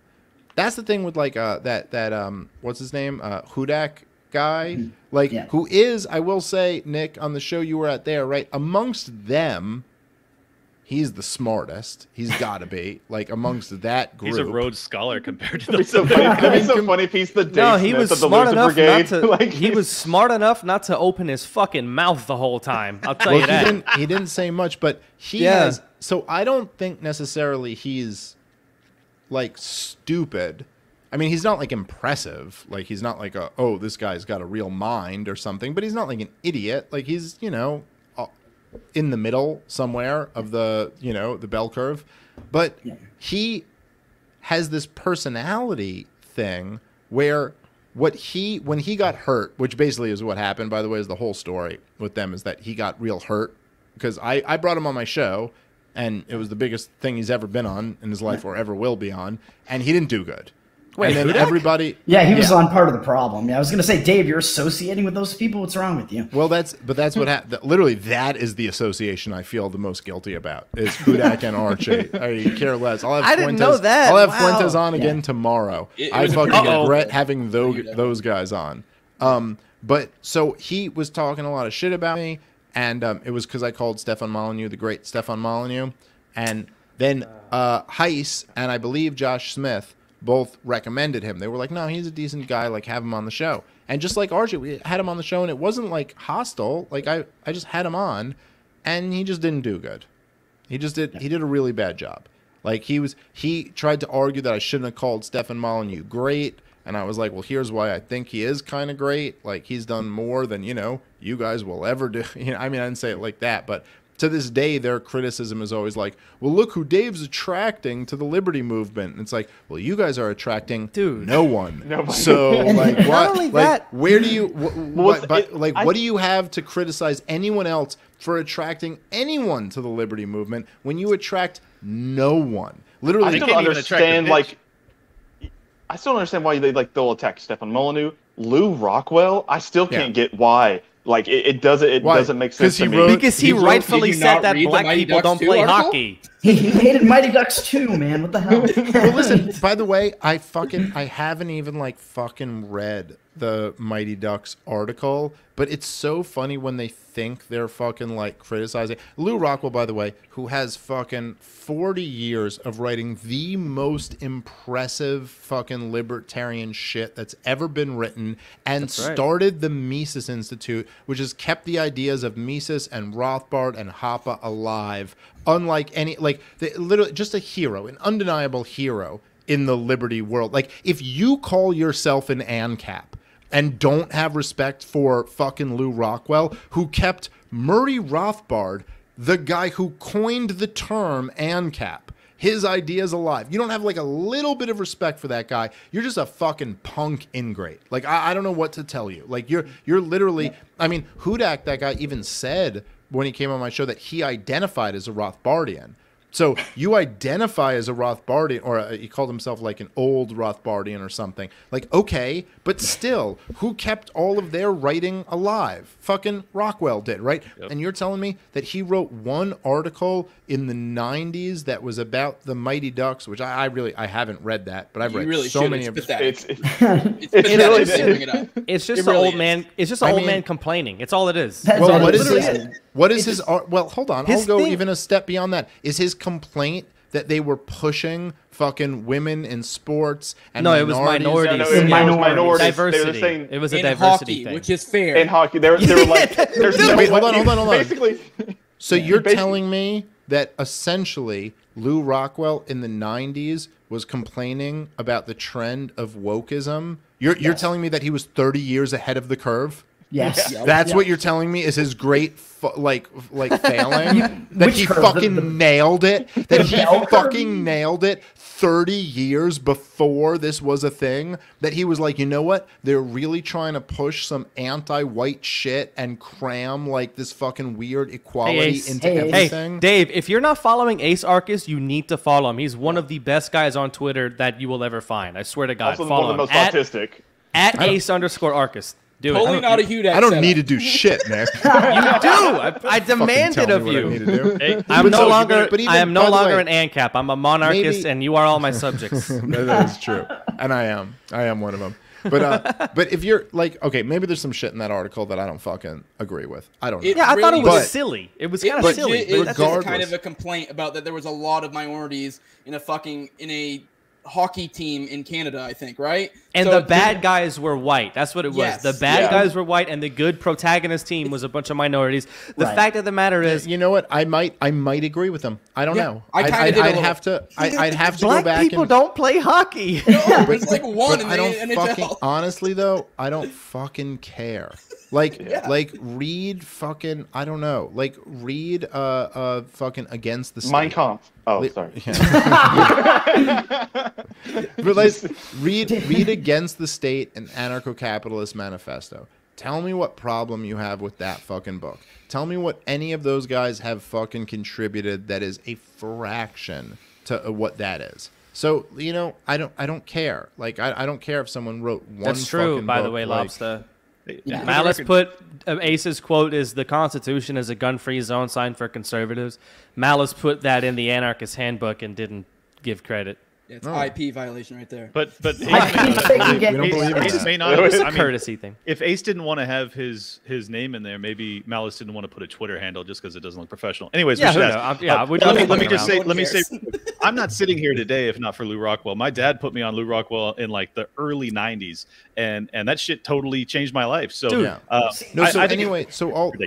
just to get back to like the whole thing, like so. What fucking anyway? Malice had permission. He says, "Okay, good." Well, there you go. That's good. Thank you so the whole Ace. thing was right. Like I had that dude on my fucking podcast, and he just did a really bad job. It just didn't go good. And so he was. Yeah, maybe he was. I don't remember. But so he was in the Mises Caucus at the time, and everyone was trashing him in the Mises Caucus. Like they were like, "Dude, that was your big opportunity, and you fucking blew it." And you know, like fucking, it was just awful. And he had nothing. Like we argued about immigration for a little bit. And just like Nick, when you were on the show, like they have nothing. They haven't read anything. They don't understand anything. And he's the smarter version of those guys. And he had nothing. And so everyone was fucking shitting on him. And I posted to call them off. I was like, guys, stop shitting on him. He had the balls to come on. Like, whatever. We're cool. It's not a problem. And then fucking he left, and he claimed it was like he claims some bullshit. Yeah, I get it. I get why you did. It was bad. By the way, it was one of those episodes where I just rolled the dice and I was like, I don't know. Heiss and Josh Smith said he's cool, so I'll have him on. I didn't usually have people on who I've never like heard of or watched on some thing before, and he was really bad. And you know, whatever. That was it. It was an episode that wasn't good. And then afterward, people were shitting on him. And then he, like, picked a thing. Like, one other guy said, I think some guy posted, like, Europe is for Europeans. And he was like, that's it. That's my line. I'm leaving the caucus. But it was, like, 2 days after all that shit went down. Like, it was obvious. It wasn't about this. It was about everyone thinking you suck, you know? And so and then he left and then just went on the war path, like, against me. And all of the complaints are always just so fucking lame. Like, literally, to this day, what they have is that I podcasted with 3 people they don't like, and I was too nice to them. That's the argument to this day. Like, it's all so fucking ridiculous. And anyway, so he reverted. It's not even that he's so dumb. He's not, you know, impressive or anything, but the thing is that he's got a personality thing that's very weird that he reverted to. Let me be like the hall monitor. Like he really has like a thing in him. Like he was that guy as a kid, and he is that guy now that he's like, I'm gonna be the fucking hall monitor who takes notes and will report back to the teacher what everyone did wrong while they were in the hall, except that the teacher, like in this case, doesn't care. The teacher is the feds. Yeah, right. Yeah. Well, the teacher is the liberty movement, and none of them care. He's got the same energy as Jake Flores. Yes, like he's literally coming back, but he's like a guy who's offended by y'all need to fucking watch edgy Legion comics. of Skanks. Jesus, you should check it out. The last bit I watched was the one with the prostitute for retarded people. That was pretty classic. Wait, we're ripping off Legion of Skanks. That and wasn't a bit. bit. Watch it? That was Not a real all the thing. time. But imagine, right? Like imagine keeping notes of what every kid did in the hall. You know, and you're like, well, I came back, and at 4:15, this guy said bitch, and at 6:15, this guy cut in line, and blah, blah, and then the teacher doesn't care. Like, the teacher's like, I don't care. None of this means anything to me. And you just keep going with your notes and notes and notes, and that's what these guys are doing. It's, like, very weird. It's very odd behavior. Hey, boot that Just Cat from the chat, please. I have no idea how. One of you You guys don't know how. Jesus Christ. What'd he say? Oh God, niggers and faggots need to die. He's just spamming the chat with it. Dave, Hold on. Guys. Let's hear him out. It might be a fellow traveler. You never know. It's like, where are you going with this? That's an assertion, but he may have an argument behind it. I don't know. Hey man, he's just a new Rothbardian, man. He's a David Duke Rothbardian. Getting there. David. Hey, Toad, I know you have questions, brother. You better fire. Yeah, we gotta. Yeah. Dave took command of this fucking episode. We had all sorts of plans and they went to hell. But I'm cool with it. Thanks, Dave. Yeah, it's like what happens whenever on fucking. Now we got all kind of people spamming it in the chat. What the fuck is going on? Oh god. We could go a little bit long. What do you guys got? I'm trying to deal with it. I'm fine. I have go ahead. Oh, well, mine's kind of long. I've been speaking with some Hoppians, and the founder of Hoppian.org, Jared, wanted me to ask you if you're prepared to deal with. I know you're big on reaching out to like left libertarians who are solid on issues like anti-war and whatnot, and civil liberties about drugs and all that. You know, we reach out to people who are good on particular issues. That's what we do. But his point, and a lot of the Hoppians that I speak to, their point is the left always subverts. And it happened to Rothbard multiple times. So are you prepared to deal with like alliances with lefties going sour if they choose to subvert as leftists are known to do? Yeah, because that's a big criticism they have of you, by the way. Well, what exactly is the criticism that I will what alliances do you mean by that? Like, to me, I always look at it, and Hoppe himself, who, by the way, is the best Hoppian, is Hans Hermann Hoppe. He was nothing but but no, not by definition, because some people could be a little bit better than their original guy, you know. Fair. But he was nothing. He was nothing but supportive of Ron Paul, and Ron Paul's thing was always like, yeah, coalition on any issue that you agree with them on, and that's that, and then keep like telling the truth as you see it. So that's all I'm doing. And like, I don't know exactly what you mean by alliances. Like, look, I'm not fucking retarded. I know like what I'm dealing with when I deal with people to the left of me and on these issues. But I also hope that people see that like there's like a real, like there's a strategy to what I'm fucking doing here. And at least I hope you would see that by the results already in the Libertarian Party, and just by the results in like my fucking, career, that it's like I kind of know what I'm doing. I mean, I'm not saying I'm like the fucking expert on all this shit, but I know what I'm fucking doing. And when I reach out, and even like the Liberty Unity stuff and like all of that, like I know what I'm fucking doing. And it's not that I don't mean it. It's not like I don't. I'm happy to work with Justin Amash or Spike Cohen or like any of them. I like those guys. And when I first reached out to like Reed Coverdale and all those guys and was like, hey, let's do this Liberty Unity thing, I really did want to work with them. I didn't say anything I don't believe, but I also knew what was going to fucking happen. I knew that like if I did it this way, that they would see who was who.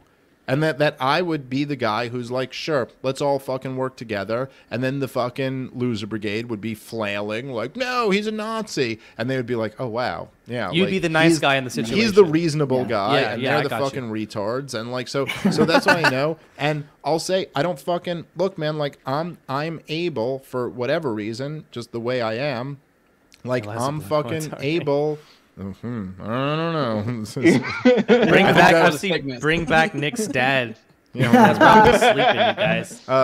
But I'm the guy who's able to go on fucking Reason's podcast and like all these other fucking shows and go on Kennedy and go on all these things. And I still never fucking back down from what I am. Like I said in the fucking debate with Nick Sarwark, at one point he goes, Hoppe is a bridge too far. And I said, Hans Hermann Hoppe is a fucking hero.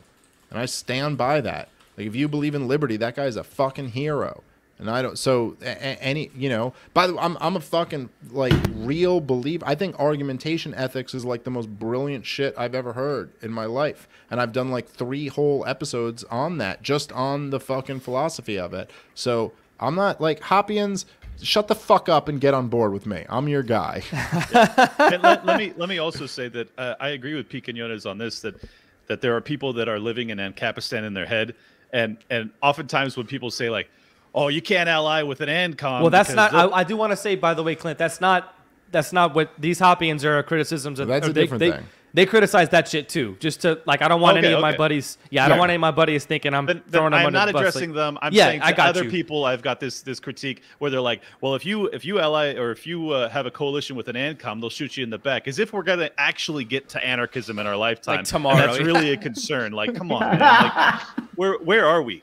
You know? And also just to say that, like, fucking right, yeah, you're absolutely right about that. And I fucking love Pete, man. Like, he's just that's my fucking brother, and I don't fucking care. Like, that's I thought you were Jewish, not Hispanic.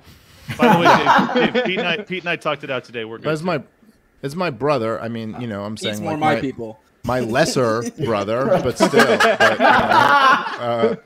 But like my thing is like I think he is right about that. Like to not live in Ancapistan in your head, and listen to the way Hoppe talks about Rothbard, you know, and like he's like Rothbard was just a genius, like genius level fucking, and he was really like that. He was that dude, you know, and I remember these stories about Rothbard like meeting these fucking ANCOMs. And they were like, oh, you guys are going to debate. And then they just fucking agreed for like 45 minutes. Like, I don't know. Yeah, of course. Obviously, if we ever got to the point of anarchy, like, yeah, we'd have some real problems with the ANCOMs. But, I mean, I don't know. Yeah, like Clinton said, that's fucking, that's a whole different, be so lucky as to get there. Exactly. Yeah. I got you. Yeah, I mean, with the whole unity shit, though, my thing I've said from the beginning is, like, it's the Frederick Douglass quote where I'll unite with anyone to do right and no one to do wrong. And it's, I mean, people, like, make way too much of a big deal. I think you say unity is fake and gay. That's the Douglas quote. And there's, like, Frederick Douglass. Yeah, that's exactly what he said. But no, it's, like, it's just so silly, because it's, like, if you're saying alliance, and by alliance you mean that, hey, when they're doing dumb shit, I'll just shut the fuck up, then no, not cool. But yes, like if you're exactly, I mean, it really is as simple as like, I like what you're doing, I like what he's doing, and then when he does something stupid, I don't like what they're doing, and it's really that fucking simple. People make it way more complicated than it needs to be. It's fucking I completely agree with you. Yeah. Yes, but yeah, and right, right. Ron Paul with Kucinich is a great example, but there's like even better examples where, you know, like what it all started with was Jeremy Todd, who I love. I know you guys fucking have had on too. Is that when he said, he was like, "Do you consider Justin Amash and Spike Cohen your enemies?" And I was like, No, of course not. Like, they're not my enemies. I disagree with them about some shit, and I won't bite my tongue about that when I do. But, like, no, like, those guys are, you know, more or less on my side, and I agree with them, like, 80% of the time, at least. Probably Spike, like, 90% of the time, and Amash, like, 80% of the time, but, you know, that's enough. So I'm not like, I don't know.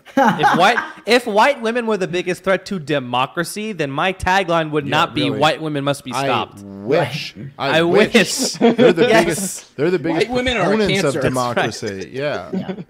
And listen, I got nothing against white women. You know, kick him off the show. It's over. Well, hold on.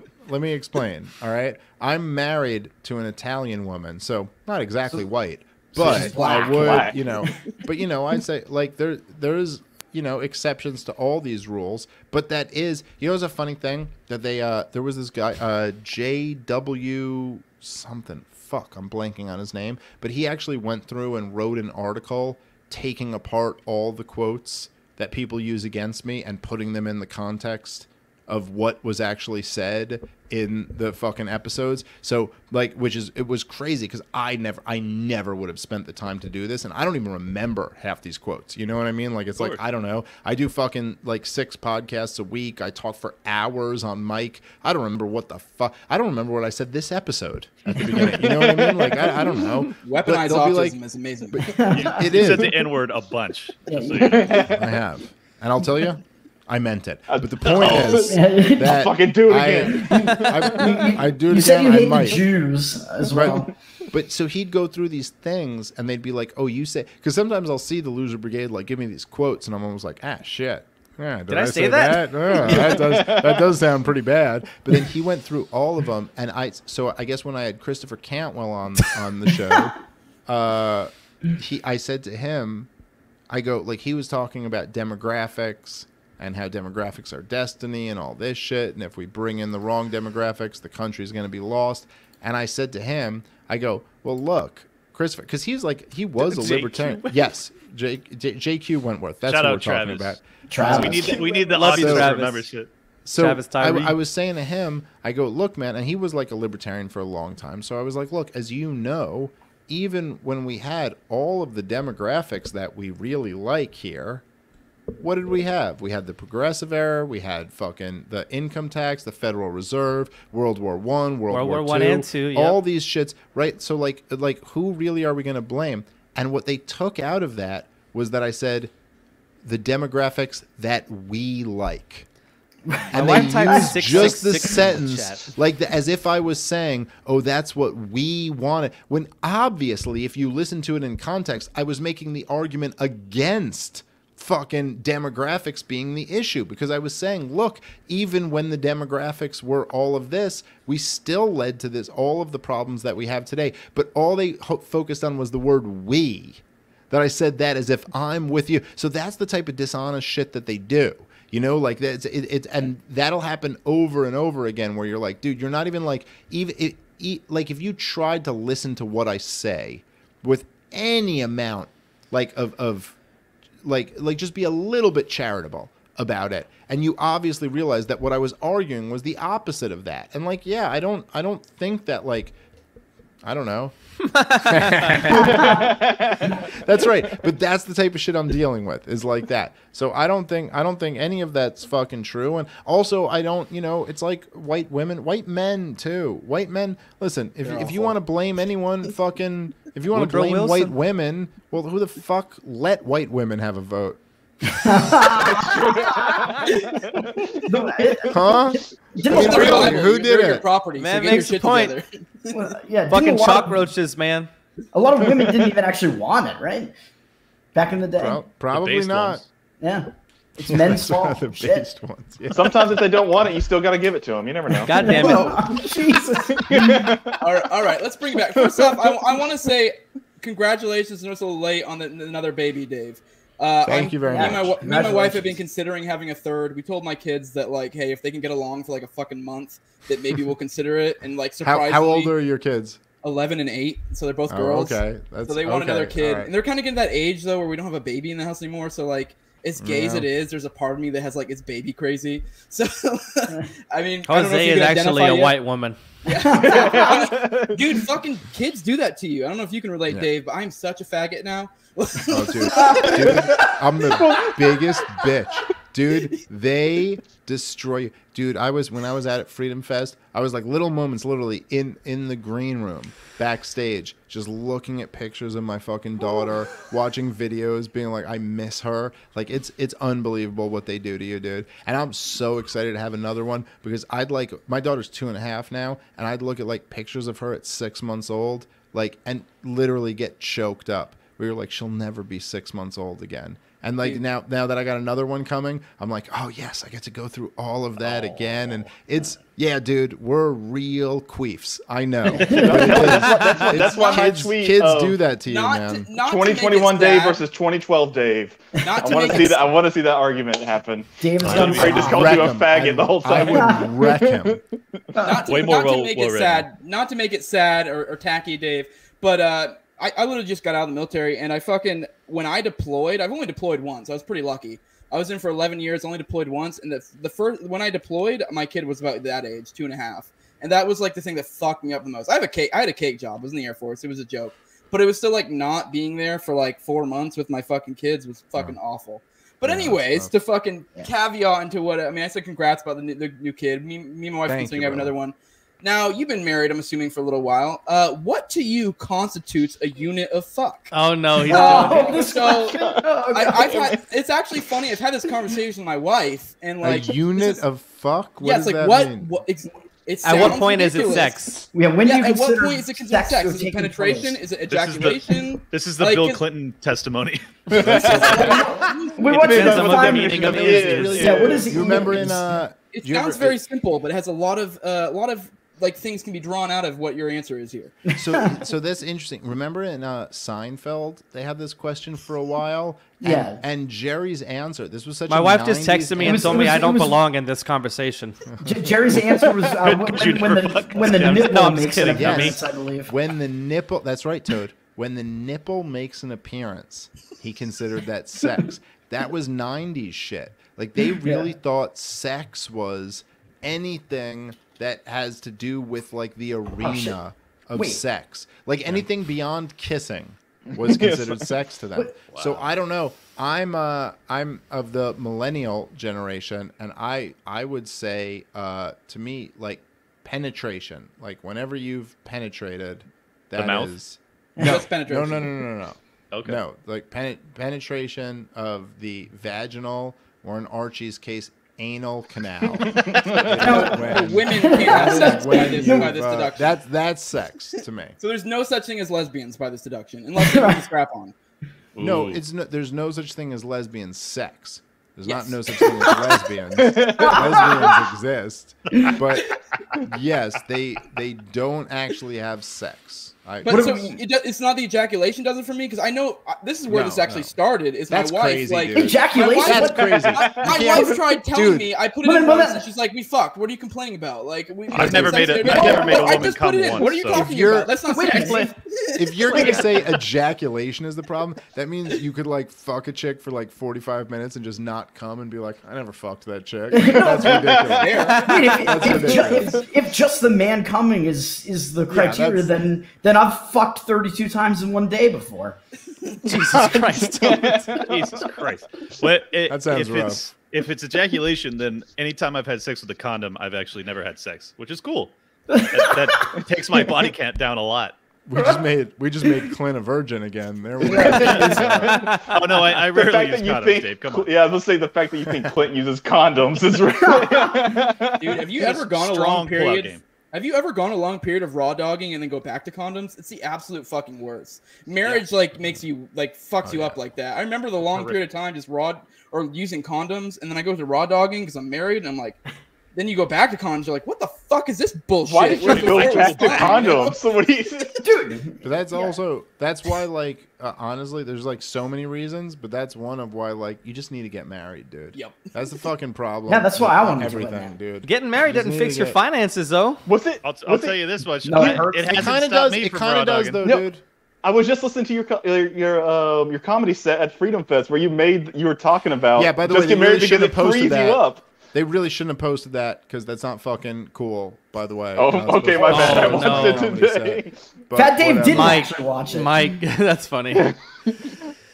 But okay, I'll shut up about it then. No, it was really funny. You did a good job. Thank you. I appreciate it. Don't you dare fucking tell her. Seriously, why did you go back to condoms, Jose? You just admitted. Well, sometimes women have health issues and have to get off birth control. Like that's it's like going back to hand jobs in the movie theater. Like, hey, I really want to go back. Let's go do this again. This is are you talking about doing the penis and the popcorn surprise? No. What the fuck is this show? This is the actual show. This is what we did an hour and a half. This get way serious, and you guys got all fucked up when you got something different. But well, I'm just thinking, I was not prepared for debates on political tactics. I was like already pre-gamed. I was trying this fucking conversation. I was just thinking that maybe fucking can happen between two chicks if one of them has a clit that's big enough that it can penetrate the other one's vagina. Was it Jeremy Todd that says a clit is a small wiener? Yeah. Or no, I think he said the opposite, right? That a dick is a huge clit. Isn't that what he said? That's it. Yeah, this is going to be his campaign thing. Is what he said. Yeah. These are deep philosophical questions. Nick, what do the Hoppians think about this? let me ask my buddy. Dave or Fat Dave, do you have any real questions for him? Real questions or just a question? Oh, my Brandon's question. Does anyone remember off the top of their head? I'm already a little toasty. It was would Dave rather fight 100 That wasn't Brandon's questions, but it wasn't that one? No. The 100 Andy Craig size no. Brandon said waves of 6 Michael Malices is what he said. Wait, what? Hold on. That's right. What would you? Okay. I didn't catch that question. Hold on. How long would you last if there was waves of 6 Michael Malices and then every 5th wave was a boss of Joe Jorgensen? Oh yeah, I remember that. Fighting waves of 6 Michael Malices. Yeah. I mean, All right, look, I mean, to be fair, 6 Michael Malices could probably fuck me up, but I will wreck 4 Michael Malices. Dude, and I feel like any one of us would fuck up one JoJo. Wreck. Like, yeah, JoJo's not going to be a problem, but the 6 Michael I don't know, Malices, she plays hot. But they will get me. BDSM, Joe Jorgensen. 6 Michael Malices will get me, but ooh, will there be some hurt Michael Malices in the process? Swap out the Malice for a Greta to make it make more sense. 6 Gretas and then with a fucking JoJo. He really like. I like. What was Toad? What was your question that you were going to ask me about who I'd fight? I thought it was kind of not a difficult question to answer, but it was: would you rather fight 100 Andy Craig-sized Nick Sarwarks or 1 silverback gorilla-sized Archie Flower? Was that what it was? Wait, 100? That's what it was. 100 Andy Craig-sized Sarwarks, which are yeah. Are they the same size? They're the same size for sure. I have no idea. Never met either So one. It was on Twitter, and you liked it, Nick Dave. So that's what we thought. Or 1... Oh, yeah, okay. Obviously, 1 giant fucking Archie Flower. And Right, because you could just kick him in the that balls or giant. something, right? He'd literally trip on his way running over to me. Like that's an easy one. Oh, wait, Archie doesn't have balls, though. He will trip and be like, Neo-Confederate. On his way down, he'd be like, Fuentes! But when did Zombie Bob get in there? Plus, the 100 Sarwarks would have CIA training, so you don't want to fuck with that. I don't know. Have you seen him try to cut down a twig? He's under deep cover. What I've been wanting to ask Dave for a while is, what do you love about Michael Malice? Nothing. No, I love that motherfucker. I don't know. You know what I love about Michael Malice is that he is uniquely himself. That's and very I think true. We should all strive to be that. He doesn't fuck around at all. He's just him, and he doesn't care. He's a pure embodiment of Sterner. Yeah, he doesn't he doesn't pander to his fucking audience or anything like that. And the fact that he'd probably have 100,000 more followers if he didn't block them all. So I respect that shit. True. He loves the cum gutters. Malice's cum gutters, yeah. When are you going to do a Sheath ad? Me? No, I think he's asking Dave. Dave. I was like, what? Dave already has, I thought. They fucking. Right, they you guys pay got any pretty other good. questions? You guys got any other questions? We're running along in the tooth here. So, anybody else got I mean, anything? we could always do the Tower Gang tried and true of dick to ass ratio. What we asked Robbie the Fire, and he actually showed us. Not actually. He showed us his ass. I feel like Yeah, Dave he is his a little ass. Well, not bare ass, though. He's got a huge dick and a ton little of ass. praise about your junk. Is it as impressive as Louis J. Gomez's small dick that he has believes? No, probably not, man. I think he's just fucking like compared to him, it's probably that impressive, you know. But like that's I don't think I have that big of a dick. I think I just hang out with a lot of small dick friends. You know? Like that's. Oh, you mean the Liberty Movement? There you go. There you go. You said it. That's, I mean, I don't care. I've always been skeptical as to whether or not Dave actually wears sheath. So. Yeah. Oh, yo, I fucking wear them shits. I'm wearing them right now. Oh shit. His dick's in the pocket right now. Hold on. Oh shit. This is what we wanted to see. There we go. Oh. Nice. He has to like loop his dick around in the pouch to make it. Yeah, Like a fruit look, by the I'm foot. not saying it's perfect. I'm not saying I didn't have to make some adjustments, but I'm just saying. It's the big dick pouch sheath. I had to hire some Mexican dude who's like, yeah, we can take down that wall, sure, move things around, but you know, I'm saying they are. No, sheath underwear are fucking awesome. There's a few sponsors I have that I'm like, no, they're like legit fucking awesome, and they're one of them. How about a percentage of how many? Don't say any ads, don't say any companies, but what % of the ads you do are you're like, yeah, this product is bullshit, and I will never. I don't actually like it. Shit, that's a good question. There's been a couple before that I got that I was like, yo, I really don't like them, but usually then I'd read them like one time and fucking not keep them. Like if I really don't like, I won't, you know. Okay, so you won't sell out. I'm at least enough in enough of a position where it's like I'll only like fucking. I make them send me the fucking product. I check it out, and then I make sure I think there's like something to it, because you know otherwise I feel real shitty about that. Good, I got you. Yeah, you know. So like almost all the products, like I mean it when I say it. that I fucking, I think this is legit. There's been a couple of them where it's like, this wasn't really for me, but I guess they seem like a decent enough, product. But no, I won't just sell some shit that I really don't fucking believe in. I will. Dave will not be pumping Dogecoin in. Yeah, it's just like, hey, if anybody wants to sponsor us, I don't care if it's adamandeve.com. We'll take it and we'll fucking. Fat Dave has no ethics whatsoever. So I'll grift as the best of them. I will keep the Fat Dave Smith's title until I'll put it on my gravestone. He's got the Summer's Eve commercials coming up next. Oh, dude, Fat Dave in a Summer's Eve commercial would be legendary. Since Magnus was in here, I know he's been pushing the End the War stuff, so I wanted to shout them out. They're going to have a big protest later this year. This is Clint reporting live from Childerberg Studios, a.k.a. Liberty Lockdown Podcast. Everybody go around this circle. Nick, give us your plugs, please. Nick Ashley, you can find me at Nick_individual on Twitter and at his individualispodcast.com. Anything I ever do will be on there. Toad.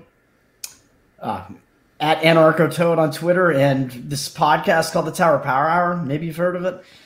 Jose Galison. At Galison Jose on Twitter. I'm on fucking YouTube. I'm also everywhere audio podcasts are at, basically. No Way Jose is my podcast. Hopefully I can have Dave on next week, and I didn't piss him off enough. He really is. In all honesty, Dave is like, I think it's super cringe having heroes, but if I'm going to have anyone, Dave really is it. I'm going to be talking with him, hopefully, about Anatomy of the State, and he's legit who convinced me to read Anatomy of the State, which made me an anarchist. I was on the fence for forever. I finally read it, and that's what did it for me. So it has actually been really special having Dave on, so it means a fucking lot, even though we kind of in a disagreement. All right, tactics. Don't be gay. So pull it out. It's okay. What are you? But yeah, no, fucking go like, share, subscribe, all that good shit. I really am looking forward to having an episode with Dave. Like I said already, this is kind of like in a video game. It's the end of the fucking main story. Anything else after this is fucking exploring the game. So it's kind of a big deal for me. So. That was definitely a unit of fuck. Good job. Yes, that was a unit of fuck. One unit of fuck. Morbidly obese Dave. Yeah, Fat Comic Dave on Twitter. Then also the Tower Power Hour. Coming up, we have Adam Nutter next Monday. And then me and Toad are going to Rebel with a Cause next Tuesday. Is that right, Toad? Yeah, I believe so. And then next Tuesday. The following Monday we have Shane Scalf on Tower Power Hour. Yep. So that's our next couple. That's the next couple of ones coming up. But it's been awesome having Dave on. This has been like from the beginning. We were always wondering if we can fucking annoy his ass enough to get on here. we were shooting for episode 4 after we had Maj Sheree on, but we had to wait until 23. But that's all right. Right after we towered him that first time, and he was just like, "Don't tower me, you bastards!" I remember that. That's right. It was when I was nice to Sarwalk, and you guys. I thought the tower thing was so funny, and then you guys towered me, and I was like, "You motherfuckers!" So that was a fun time. And then, by the way, when you guys towered me, like I thought I was smart, but I was so impressed with the tower thing. And then, like you guys were saying something, and I just wrote a letter, like a random letter, and then you towered around that letter, like you incorporated that to make it a whole new thing. And I was like, these guys are good. Hey, listen, I fucking love all you guys, and I will, of course, I'll be on fucking No Way Jose, dude. What do you fucking like? Now you made me feel weird. Like I was just fucking around. Big time you. I was all drunk, and you came at me with serious shit. I'm like, what the fuck? Jose just wants you to hate him. I just thought this was a funny time to like come. I fucking You're good, dude. I fucking love all you guys, and I think what you guys are doing is fucking great. And I think that, man, Nick, you made this point when you were on with Josh, and I was watching that fucking that stream because I was telling you guys you're legends for what you did on that dumb podcast. But when you said it, I thought you made a point, and the way you said it, it was like something I'd thought about a lot, but I thought it was like I'd never like really fucking like verbalized it or intellectualized it like in that way. Where you were like, part of what we got to do here is is let people know that this is fun. And so much of this shit, it's like, and there's a big problem with libertarianism, right? Is that what are we inviting people to do? Like, we're inviting them to be angry. Like, sometimes there'll be people who I'll meet at all these fucking events and at the shows I'm at, and they're like, dude, you made me a libertarian. And I do kind of feel like I'm sorry.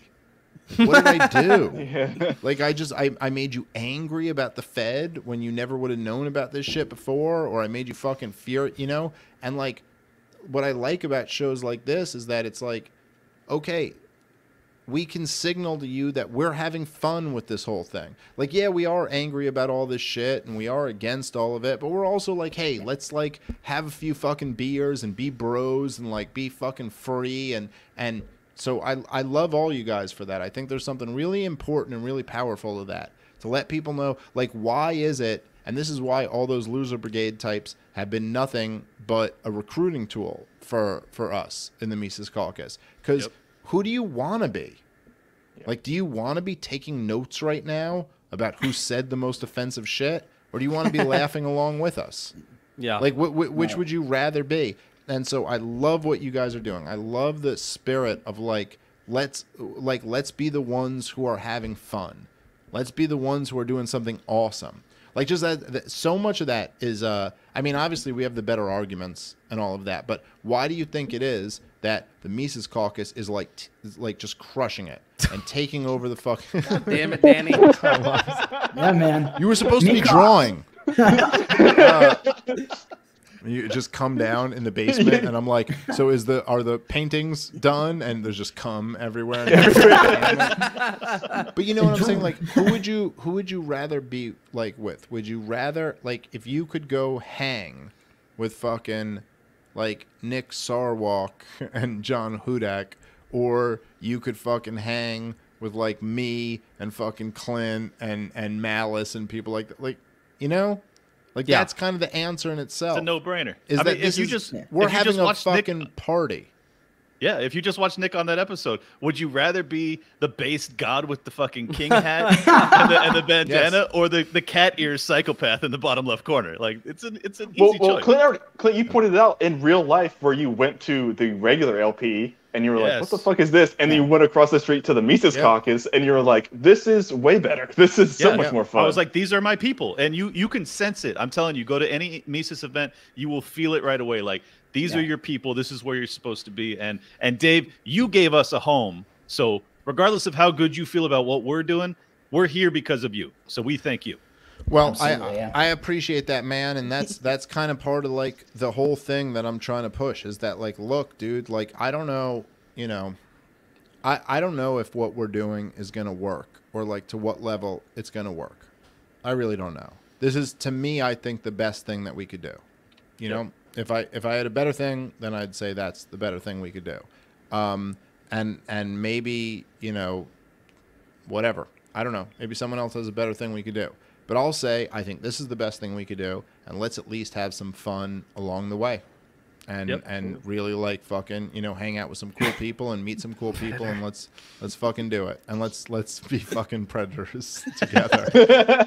And let's be honest, whether we succeed or not, these are, in my opinion, these are friendships that'll last a lifetime. So while the ship goes down, we can fucking play some gangster rap. We'll play the violins together. Yeah, that's right. Hell yeah.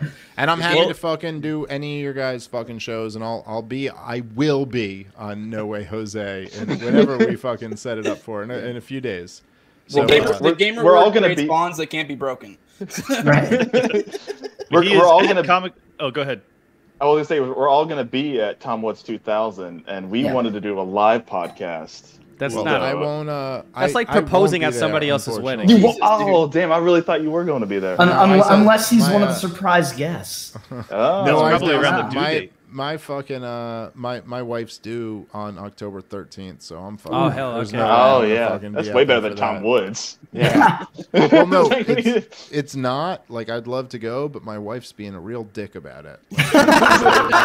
She's really insisting that I gotta be there for this whole. What's funny is just like you could look at the baby and then look at Tom Woods and be like, they're pretty close together looking actually. It's not really that different. God damn it. Damn it. But everybody thinks I look like Tom. God damn it. Dude, the time to bounce though is right after the birth. That's like the worst time. They're just a fucking potato that shits at that point. That's really it. That's true. And you can't even do anything. You can't even, like, you try to help. You're like, let me do something, and then they're like, I think they want to breastfeed. So it's just screaming and pooping. It doesn't even fucking smile. So just fuck it, fly to Orlando. Well, I'm sure anyone that's watching or listening to this is already subscribed, but make sure you follow him on Twitter at Comic Dave Smith. We are part of the problem. Yes, we stand with the people. Dave showed the way, but we are unequaled. Thank you for coming on, brother. It was a blast. Follow Ace on Twitter, please, Dave. All right, I will. Just remind me. That's the next part of the problem episode. And all right, later, fellas.